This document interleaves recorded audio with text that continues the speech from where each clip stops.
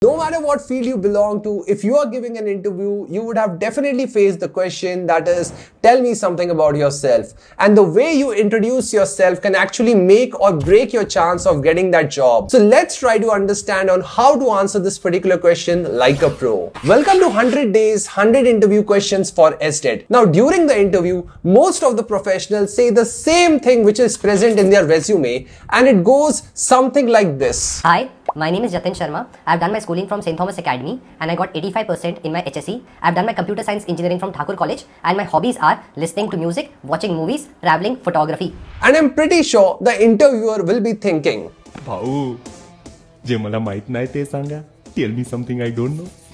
Now you need to understand something over here. There are thousands of candidates who have applied for the same job position. So it's your responsibility to give the confidence to the interviewer that you are the right candidate for this role. And you do that by creating an impeccable introduction. Your introduction should be a story. It's a journey of how you were able to achieve automation in your current project. Talk about the challenges that you have faced in your project and how you were able to overcome it. What was your ROI of automation? And also talk about how you were able to improve the quality of your applications.